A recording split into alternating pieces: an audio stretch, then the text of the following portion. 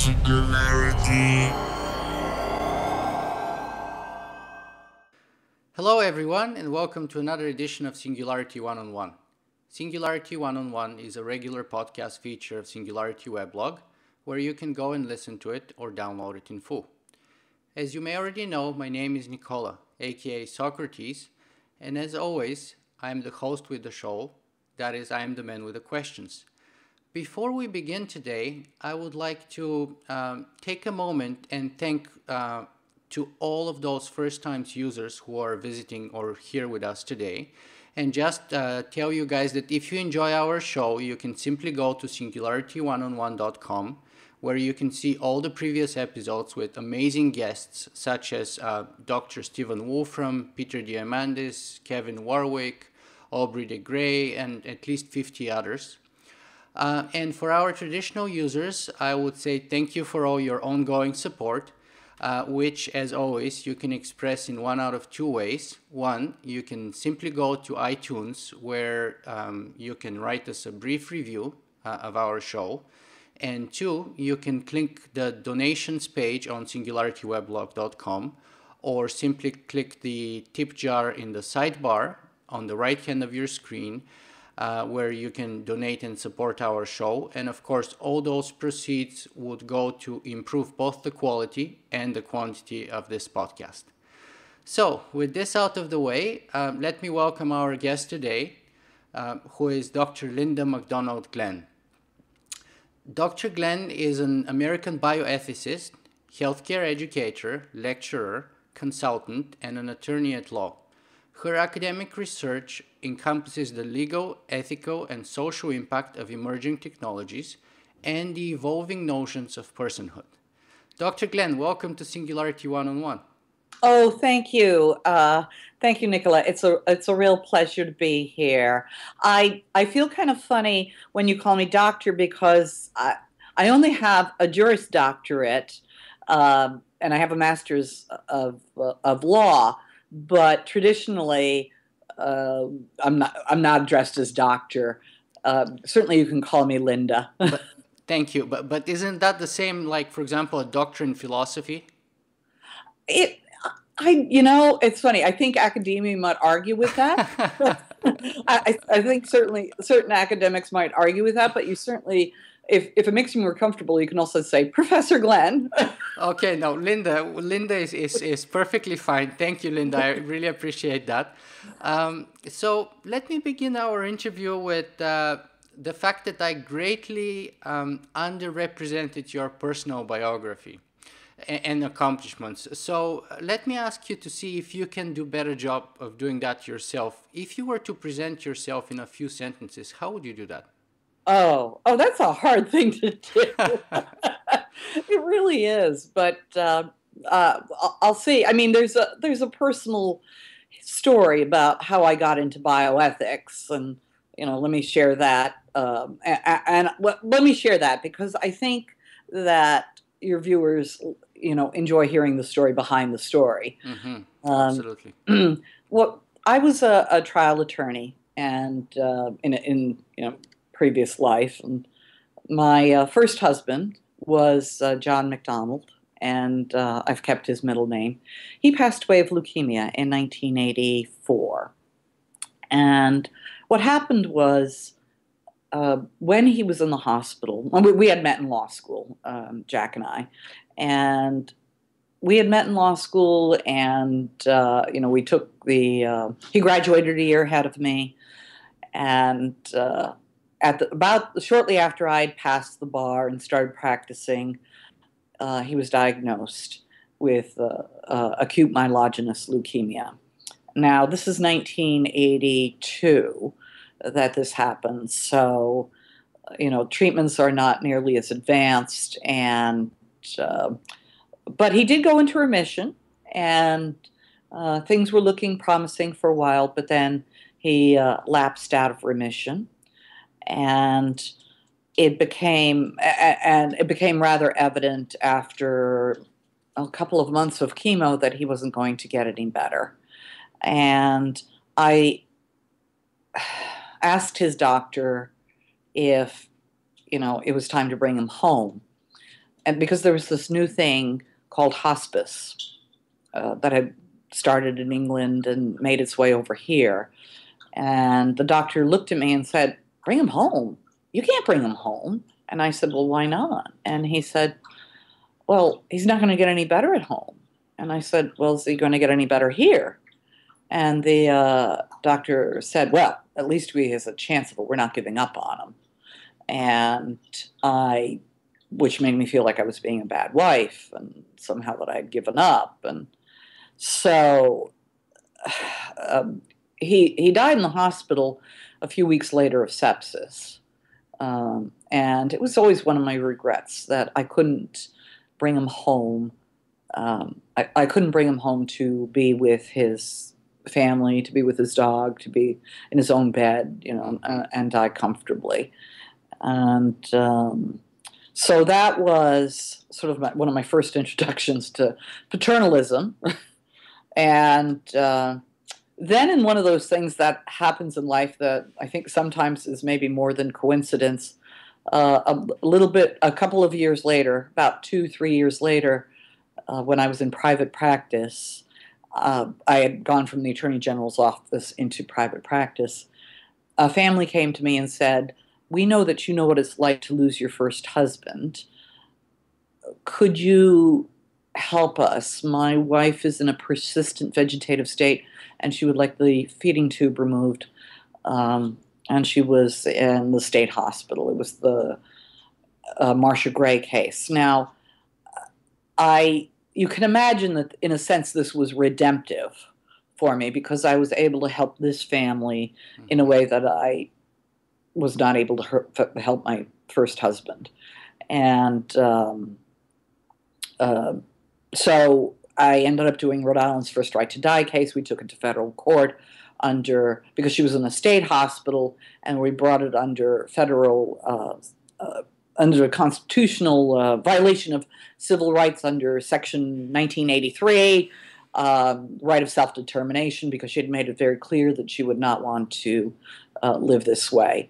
Mm-hmm. And we won the case, and I continued to do bioethics. I mean, I continued to practice law, and I devoted about 10% of my caseload, which is one day every 2 weeks, to doing pro bono bioethics cases. And I ended up doing, helping people out with in vitro fertilization cases, organ transplantation, I sort of taught myself, yeah. And also with the help of a good friend, Paul Armstrong, who was the judge, who was the lawyer in the Karen Ann Quinlan case. He was a wonderful support. Mm-hmm. And, after a few more years, I said, life's too short to be doing something I'm not enjoying doing except, once every 2 weeks. And I had fortunately and fortunately remarried to a wonderful guy, almost 25 years now. And I think, it's coming up in 25 years. He was offered a job in Burlington, Vermont, mm-hmm. and there was this great program going on up at McGill. And so I got my LLM, my Master's of Law, in McGill. Mm-hmm. And since then, when I was there, I had a chance to interact with some amazing minds and amazing people. And it's when I first started reading about Ray Kurzweil and about, Jay Hughes and Cyborg Citizen and was introduced to the Singularity. And since then, I've been teaching. I've been taught at the University of Vermont, mm-hmm. Albany Medical Center, and a few other places I've guest lectured. So that's kind of the history. It's probably a little bit longer than you wanted. Sorry, but no, it was perfect. It's a very moving personal story, and I really appreciate you sharing. I'm sure our viewers would appreciate it too. Because it answers one of the first questions that I traditionally ask of all my guests, which is the story behind them. Because I'm not only interested in what they do, but I'm even equally, or maybe even more interested in why they do what they do, how they got to be doing what they're doing. And I think your story kind of answers all those questions. So it's fantastic. Oh, thanks. Even though, I mean, it's fantastic from that point of view, but it's clearly a very personal, emotional, and hard story to hear. It is. It certainly is a motivating force. Yeah. To not have to see somebody, you know. But interestingly enough, it is stories like that that push us to do things that we do. Because I mean, on a little bit of a side note, perhaps, you know, my mom passed away from cancer when she was 38. I was 13. I'm sorry. I was 13 at the time, and my whole life took a sort of a direction, and because of that sort of fundamental event. Absolutely. You know, I left home when I was probably 13 and a half, less than 14, because then we started having trouble with my dad, who started drinking and so on. So I wouldn't be here today. It's a horrible event that happened. And you would not have chosen to go through it. And I would never pick it. Yeah, but having been through it. Yeah, it led to a sequence of events which made me leave Bulgaria, come to Canada. I got fortunately to meet my wife. We're very happy now. So I mean, you know, it is events like that which are obviously entirely out of our control that give us direction in life, and then hopefully in the end of it, something better comes out for it. So, and I think both of those cases are examples of that. But let me move on and bring in the sort of the women perspective here, because, you know, I've been mercilessly criticized by my wife most notably, but also by others such as, for example, Natasha Whittemore. But my wife always is the most merciless in saying that, look, go to your blog, look at your interviewees, men, one after another. You don't have enough women on your show. And my excuse always is the same. It's like, listen, Julie, I do my best, but there's not enough women out there, so I'm just forced to choose and pick from what I have, and of course, people's availability. So my question to you is, what do you reply to an excuse like that? Well, you know, I have to sympathize a little bit, because I don't think there are enough women. Well, I think that there is a reason that women are perhaps not yet all that interested and in this. Now, I don't mind calling myself a singularitarian, because I think I like that idea. I've had a little bit of an issue with the words transhuman, because I feel like I don't like the term transhumanist, because I feel like it sets us separate and apart, people separate and apart. And also, it tends to focus on it tends to focus very much on autonomy and self-autonomy. Now, I'm going to make a generalization here, and it's a generalization that obviously doesn't apply to every woman.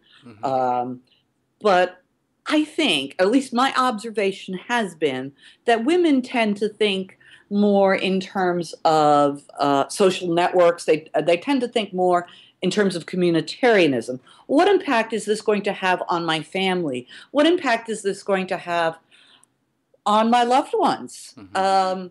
And much of the, at least in the past, and I'm so pleased Natasha has been president. I hope I hope she continues to play a leadership role. I think that the Humanity Plus movement, which I like the term of that, it's human plus, Humanity Plus, needs to embrace and recognize that there is value in a communitarian approach. Ray Kurzweil himself is very concerned about these issues, and he's very concerned about the impact upon society. While, as my observation has been in the past, some of the leaders have been focused on, this is my choice, my body, this is what I get to do. This is what I want to do to be able to improve myself. And I think, at least like from my perspective, that women ask the question, well, what's this going to do for everyone else? Yeah. You know, it's not so much about me as it is about my community. And there's an aspect of feminist bioethics in there too, which, you know, is something that is all about relationships. Mm-hmm. So I would like to see more women and more of a woman's influence too. So, you know from reading my history that I was the editor-in-chief of the Women's Bioethics blog, you know, so which also, you know, sort of carried a heavy singularitarian theme to it, but also a community theme. So I'm hoping maybe this interview, this video, will encourage women, to become more involved and to explore these issues, because I believe that the technologies are heading in such a way that they can have a tremendous positive impact on our environment. Yeah. Never have we been more interconnected, which is an exciting thing to me. It's not the old Wild West where, you know, we're all cowboys. It's about working together. It's about being part of a community and a group and trying to raise everyone up. I think it was John Kennedy who said that when, you know, the tide comes in, all boats rise. And that is one of the things that I would like to see emphasized in the Humanity Plus movement. Yeah, I think that's one of the older parables, actually, in coming from 17th or maybe 18th, maybe 16th century capitalism, the original parables. Okay. About capitalism and how when the tide rises, all boats are risen too, and so. But let me get back to the meat of the matter here, which is you've mentioned bioethics. So, and you've told us your very moving personal story of going from law into it. But so let me get this right. Was your original starting interest in law, or did you have a preceding interest into ethics before you got to do law, and then you kind of returned to it? Well, actually, this is, I really, my first love was actually science. I really wanted to become a scientist, but I was very, very discouraged from it. And this was in the, it was very sad. It was in the late 60s, and the women's movement was just starting. And my guidance counselor said to me, "Oh, well, you could be a scientist, but you would never be able to get married, and you would never be able to have children. It would be a very lonely life." Wow. Well, can you imagine saying, I mean, it was... I hope she lost her job or something. It was a he. Or him, okay. Okay. That explains it all. And I don't know about it. I think he was very old-fashioned from the old country, and I'm sure he's long since retired or passed on. But it was one of the things that unfortunately discouraged me. Now, when I went to college, I realized I had a knack for argument. and for seeing many different sides of an argument. And so going to law school was something that, a lot of people encouraged me to go. And let me say this, I'm not sorry I went to law school. I'm glad I went to law school. It's a great, it's a great background to have. Mm-hmm. If I somehow could have combined it with science, I think I would have preferred that. Mm-hmm. But how I got into the ethics was actually in law.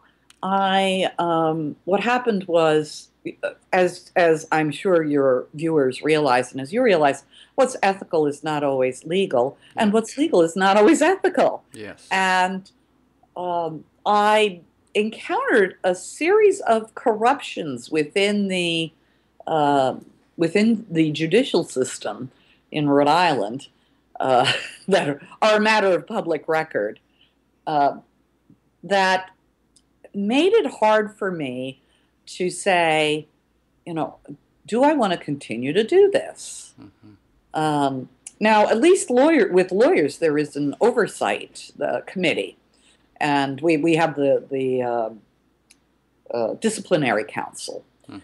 But it was my encounters with, often my encounters with other lawyers and unfortunately with a few corrupt judges who just made me say, oh, I need to be able to do something else. Wow. And so I had this interest in bioethics, but I had also a long interest in ethics because of my experience in the law, and bioethics just felt like the perfect fit. I did the 1-week intensive course at Georgetown, an introduction to bioethics, and I woke up every morning excited and saying, "Oh my gosh, this is what I'm supposed to be doing." And speaking of this is what we're supposed to be doing, I also agree entirely with you, because I think it's going to come more and more to the fore, not only in terms of ethical discourse, but also legal discourse, political discourse, personal discourse, collective public discourse, maybe even religious and spiritual discourse, because all the changes that we're witnessing today in technology would have impact on all those spheres and realms of our lives. Absolutely. Oh, absolutely. And I think that, and I have to admit, I've been influenced by the writings of Eckhart Tolle, who wrote A New Earth, awakening. I think it's awakening to your life's purpose. But I really do see much of what is going on as a battle between the ego and our true natures. So let me ask a very specific question here. Now, we've been talking a little bit about women's rights and women's issues in the beginning of our conversation. The human rights struggle has been going on for relatively longer than the specific women's rights struggle. And the question arises then, given everything that's going on in technology, is it time to sort of put the concept of human rights in the history books and perhaps move on to a new concept of what we should call perhaps intelligence rights or sentient rights? Sentience rights, I would prefer that. It's a good question. I think that certainly there are, I'm sure you've met individuals who consider themselves human exceptionalists. And in one sense, I am in agreement with them, but only in the sense that I think we have a special duty and responsibility to the other beings that we share this planet with, because we are at the top of the pyramid right now. And so that's one of the reasons I like the idea of humanity plus. Because it's, I think that, yes, at the very least, we need human rights. And yes, I would like to see it evolve into sentient rights. Because, as you may know, or have from some of the things I've written, I believe there's 3 areas in which traditional notions of personhood are evolving. And one of them is certainly right on point in the singularity, and that is, with human-machine mergers.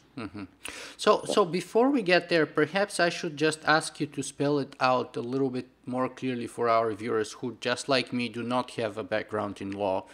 And feel free to comment on it both from legal point of view and or ethical or bioethical point of view. So let's make the distinction and see how it goes. What do we mean when we say that someone is a human and that someone is a person? Okay. What are the differences and sort of the law is the law is a little bit different than the ethical viewpoint on this, or you could say that the law informs the ethical viewpoint on this. And under the law, under our current legal system in the United States, we have a dichotomy. You are either a person or you are property. Okay, and we actually don't have a definition, a federal definition or a broad definition of what it means to be human in the United States. Now, I think it was Louisiana who's attempted to define human by defining it as the species Homo sapiens from the moment of conception, but that is a very problematic definition for a number of reasons. First of all, genetic variation really would then exclude anybody who has a slight variation in their genes. What about, for example, the Homo floresiensis? We don't know that were discovered in Java, in Indonesia. They certainly seemed human enough, as if they were humans. We don't know because they're gone. But really, would we want to say that they were somehow less than human? That's a bit of a frightening thought. But back to the law. So there's a lot of problems with that definition, and there's a reason that this has not spread. Yeah. This attempted definition has not spread. So persons or property, okay, there's been a traditional dichotomy in the law. However, there's a problem with that dichotomy, and that it is not held up very well. I mean, for example, women, children, and slaves were once considered property. Yeah. And it's taken more than 100 years, but since the Civil War, there has been this ongoing battle about. And in other countries today, women are still considered property. Yeah. And there are still countries in the world where the women are not allowed to vote and so on, or take part in public life or drive cars, and or inherit property, own property. Right. So that's that is still an ongoing battle. Now, here in the United States, fortunately, we've moved past that, and there is, I think certainly an argument to be made for discrimination, but it just shows that the laws do change and evolve. Now, where I've observed that there are three areas currently where traditional notions of personhood are being challenged, and rather than seeing it as a dichotomy, we're seeing it more as a continuum. So, for example, in the area of reproductive rights and abortion, certainly there have been attempts to try and define a person from the moment of conception, and that certainly has problems and issues. But right now, under the law, viability is the point at which a fetus is considered a person. Well, with technology the way it is and accelerating, how long will it be before you can be viable within a few days of fertilization? Yeah. Yeah. So that raises some interesting questions. Do we have a moral obligation to, raise every embryo that's ever been created? And right now, the issue of rights and personhood of the fetus is sort of entangled with the issue of the woman's body and right to control over your own body. But there has been progress made on an artificial womb, and that in and of itself will start to tease out the issue of when does this being begin to have moral and legal status. So that's one area. Yeah. There's also been laws like the Lacey-Peterson law that has passed to recognize the personhood of fetuses, and certainly in much of the right to life movement, there's a push to recognize not only fetuses but persons. And if there is anything that approaches a consensus in the United States, it is that a late-term abortion is more morally problematic than an early-term abortion. And I really do believe that that has a lot to do with the issue of sentience, the ability to feel pleasure or pain. Mm-hmm. So that's one area. The second area is in the issue of animal rights. And this is something that George Dvorsky and I have talked about quite a bit.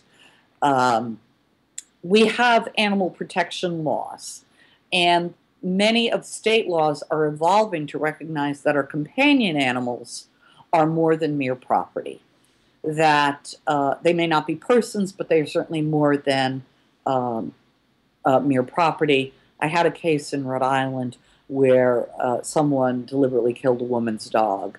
And although we tried to bring it to criminal charges, there was not enough evidence and proof of intent. And when we went to civil court, the insurance company said, "Oh, what was it, a mutt? Why don't we give you like $50 and you can go replace it at the pound?" Which I think most people would find pretty offensive, and certainly we did.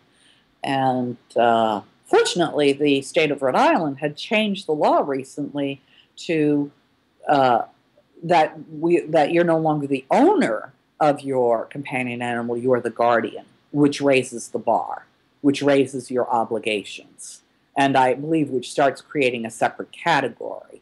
Now, this is not just Rhode Island, this is happening in other states too, where language is changing. It's also one of the reasons that we have these animal protections laws, again, because sentience matters. Sentience matters. And then the third area, which is the human machine merger, and which is a fascinating area to me. And I think I sent you my case study to read ahead of time, that as we begin to merge with machines, especially as we move into nanotechnology, it's going to be harder and harder to distinguish between the human and the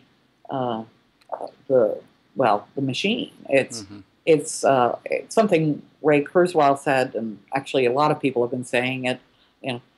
I think, which is that it's not going to be us versus them, us versus the machines like in Terminator. We're going to be them, because we're going to be incorporating more and more technology into our bodies. And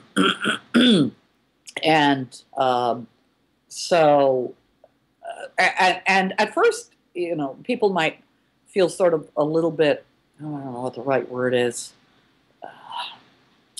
reluctant, or when uncomfortable. Uncomfortable. But this is one of the things that I've observed, and I really would love to see a study done on this somehow. See if we can find some funding to design an empirical study. When you talk to people about nanotechnology, right now, there was a study that showed, people are rather uncomfortable with nanotechnology. However, when they understand, or when they are given an example of how nanotechnology can save someone's life, for example, we're going to be using gold nanoparticles to help ablate your father's tumor, by directing certain waves, laser waves or whatever, and this will help destroy the tumor. People will see that it's wonderful for therapeutic purposes, and they will become more and more comfortable with it. Medicine is the area which is the introduction for many of these new technologies. So it will be a gradual acceptance, but I think it will be a steady acceptance. That's the very last is the most pertinent to our audience and our conversation here, perhaps. But let me just raise the possibility for a fourth one, perhaps, and see what you think, whether you agree or disagree. Mhm. So on the one hand, we have the man-machine merger that's ongoing, and that would get deeper and deeper as we move on further in time, Right. and technologies get better. But also, correct me if I'm wrong, if I understand it properly, from a legal point of view, corporations in the United States Oh, are legal persons. oh yes. I'm sorry, I didn't explain that earlier. But that's not my point. My point is, if corporations can be legal persons, cannot other sentient beings, such as, for example, complete, total, distinct artificial intelligences, be or become persons also? And there can be many examples. I mean, just one potential early example of that could be, for example, Watson. Mm, Watson just defeated Ken Jennings, who was the right. most glorified Jeopardy ever champion of the history of the game. And of course, there would be others. I mean, just yesterday I posted a short news article on singularityweblog.com about a machine called Dome. And it is a machine that will be created by IBM and Astron to be an exascale computer for the square kilometer array radio telescope. And exascale computer literally means that the computer would be able to process 10 to the 18th computations per second. Now, current estimates of the human brain say that, our computational limits are about 10 to the 16th or so. And therefore, this computer would be at least 2 orders of magnitude in terms of hardware more powerful than a human brain. Now, provided that also, of course, we do need to get the software right, but Yes. perhaps we could. And if we would, then why wouldn't a machine be a person if a corporation could be one? Well, now that's a really good question, Nicola. How did corporations become persons? How did ships become persons?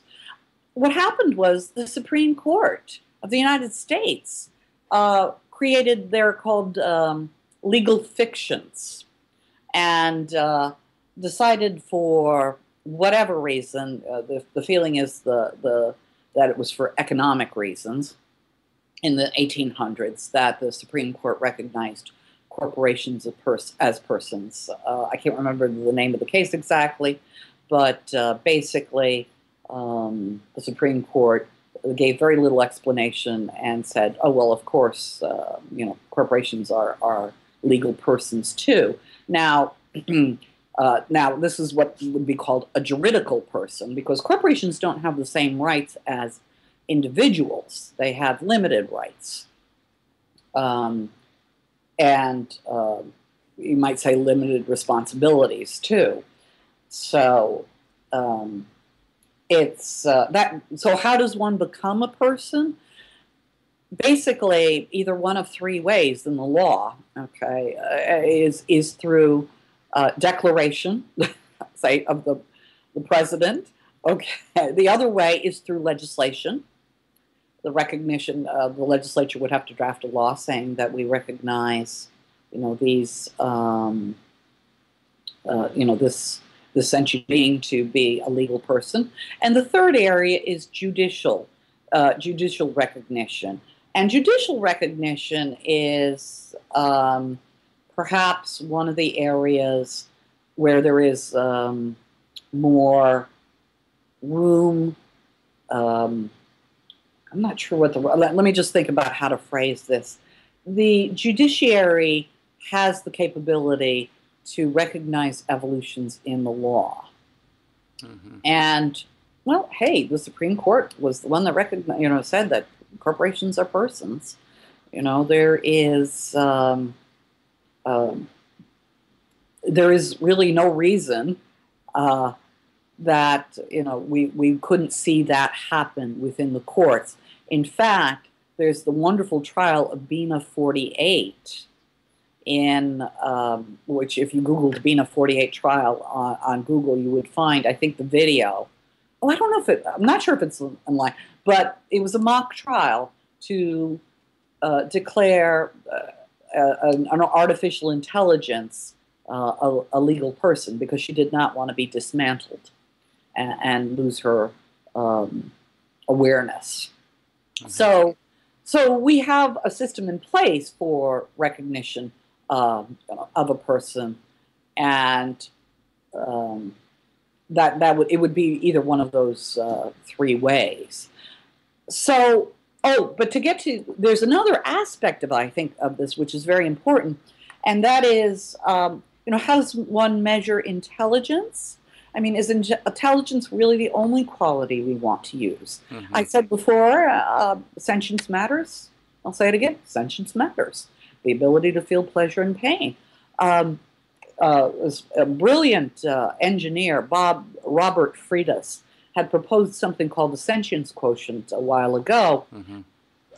Which measured computation ability and intelligence. But intelligence is something that has really been very hard for us to define, because there are so many different types of intelligence. There's not just computational ability. There's not just, or the ability to retain information. There's social intelligence, and there's emotional intelligence, and there is musical intelligence, and logical intelligence, and oh my goodness, I forget which scholar suggested that we have at least 8 different types of intelligence, because a computer may be able to, compute things, but can it interact with us? And can it experience pleasure or pain? Yeah, and Lisa, just to let you know, I'm experiencing some loss of feedback here, so I know that everything you say is being recorded because I can see it visually on the graph here, but I actually didn't hear much of the last 5 or 10 minutes on my headphones. So with the risk of repeating something, let me ask you this though. So in that scale of measuring or assessing intelligence, is there a place for the Turing test or another similar test which legally would have implications towards the recognizing of either Watson or Dome, or for example Ray Kurzweil's bot Ramona eventually, which he intends to be perhaps the first that passes the Turing test. So is there an implication of the Turing test legally speaking? In the law, we don't talk about autonomy, we talk about competence. And the law has not yet recognized anything quite like the Turing test. Yeah. And I think, as I mentioned, all humans are persons, but not all persons are humans. Mm-hmm. So, do we have any such standard? No. There is nothing in the law, and this I need to just make clear that to a large extent, what's considered a person is normative, absolutely, as opposed to legal. Absolutely, and always. I mean, we cannot necessarily place a list of characteristics and say, oh, this is clearly a person. You can hear my doggy barking in the background. She's at the bottom of the stairs, and she wants to come up. I'm sorry, where did we leave off? We were talking about any potential legal implications of a Turing test or another test which would legally move an entity towards its being recognized as a sentient being or as a person. Not yet. We do not have anything like that yet, and partly because it is such a normative thing. Mm-hmm. If you try and difficult. I mean, in feminist bioethics, we tend to place an emphasis on the relationship. So, if a woman is pregnant and considers her self to, have a baby from the moment she realizes that she's pregnant, that's what's important to her, and should be, valued and honored. But to try and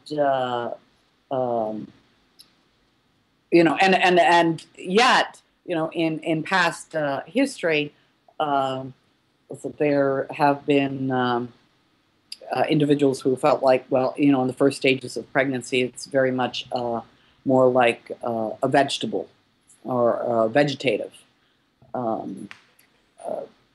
So a lot of that, plays a role in, determining the relationship. The same is has been true of animals and relationship.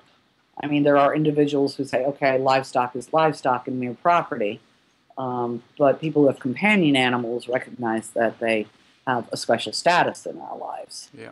So, and when it comes to machines and human-machine mergers, I think it's just going to. I think it's just a matter of time. Mm-hmm. I think what's going to happen is that people are going to recognize, as we merge more and more with machines, that it's going to become harder and harder to be able to make a distinction. And the Turing test is such a fascinating test, because part of the Turing test has got to be, do you experience pleasure or pain?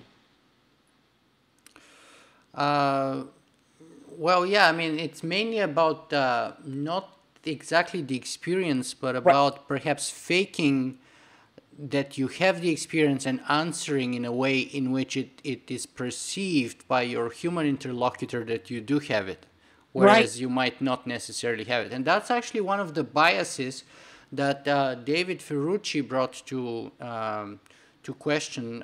David Ferrucci is the team leader behind IBM's Watson, which I interviewed, whom I interviewed a couple of weeks ago, and his thing was like, well, for me, it's not so strange or fascinating that computers can play chess and can do all those other things. It's more interesting and fascinating that humans can actually do them, and also for him, it wouldn't be so interesting to do a Turing test, because Turing tests would necessarily, in his opinion, bring down rather than up the capabilities of such a machine in order for it to be able to fake our own human biases and flaws and inefficiencies, so that it portrays itself as another human, whereas a really smart AI would never do the things that an average human would do. Have you seen the movie The Singularity is Near? Yes. Yes. Oh, So Ramona does a beautiful job of displaying that.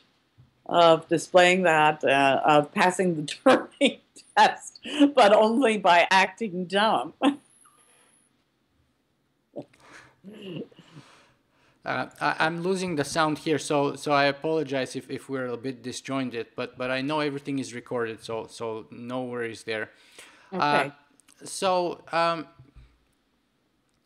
what do we do then? Should we be sort of reactive and wait until an entity puts forward a claim in court that it requires or is applying for, as it will, either person rights or outright human rights, or sentient rights as we call them? Or should we have a test which precedes that and sort of try to apply it and create it ahead of time so that it's applicable? What's the best approach? Well, again, because I think the whole notion of person is normative, I think it is important that, first of all, that we continue these discussions, and that we continue doing things like having the show which you do, Nicola, and informing people, because I believe that certain tests will arise, or certain relationships will arise that will make us say, oh, this is more than a mere machine or a mere piece of property. But the important thing is to have the discussion and the dialogue keep going.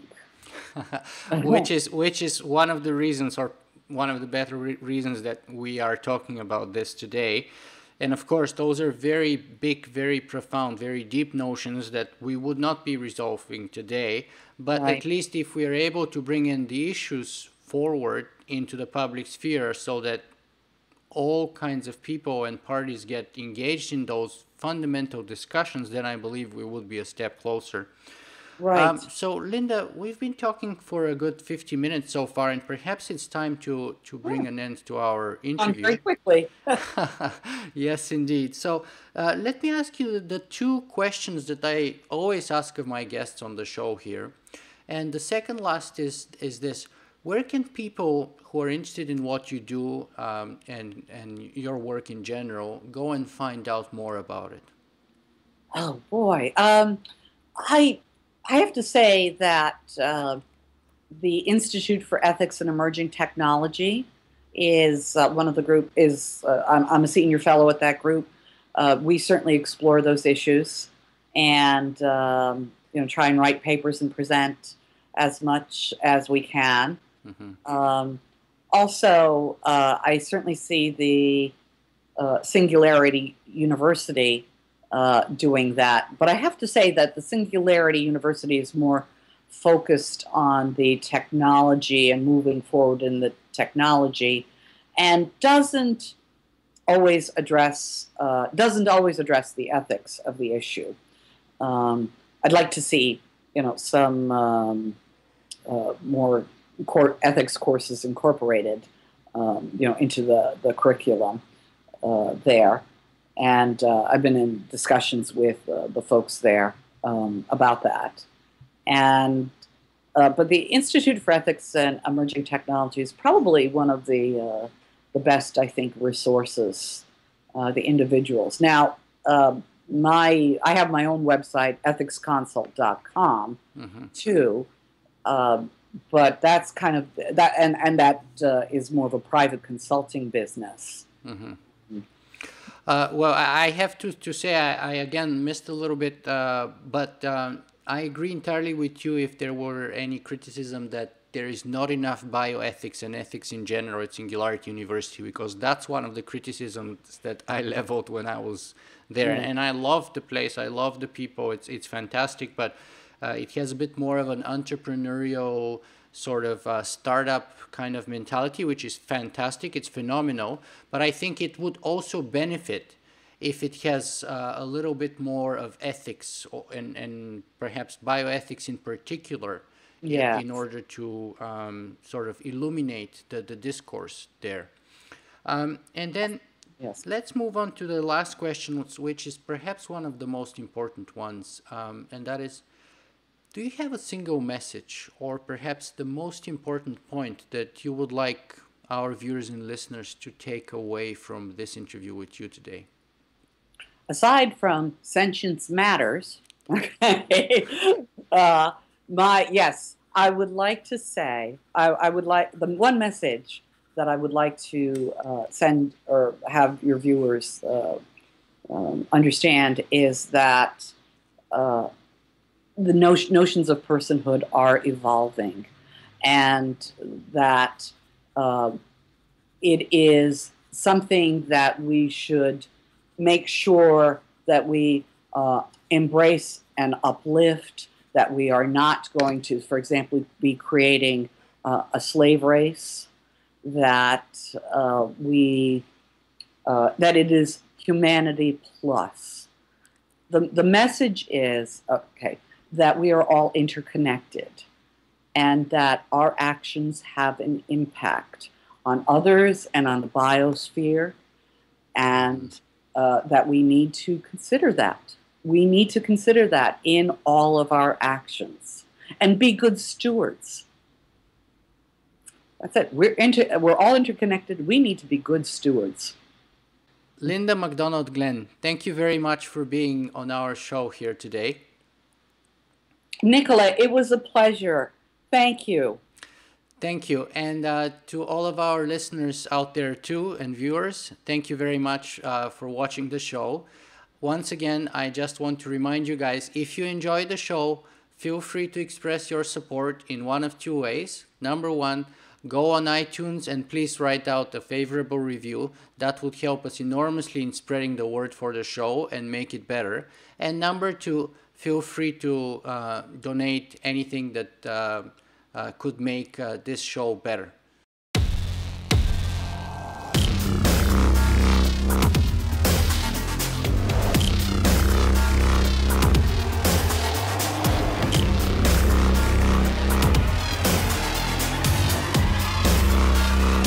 Singularity.